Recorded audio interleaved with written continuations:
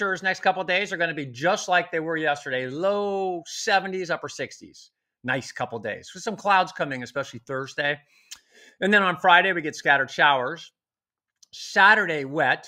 Sunday, manageable. We'll get into that in depth in a minute. Let's talk about Mount Lassen in Northern California. Isn't that awesome? God, I love this picture. This is one of my favorite. It's kind of magical in a weird way because it's prehistoric kind of thing meets Red Bluff in 1915. So the volcano Mount Lassen erupted a bunch of times from 1914 to 1917. This is the 1915 eruption.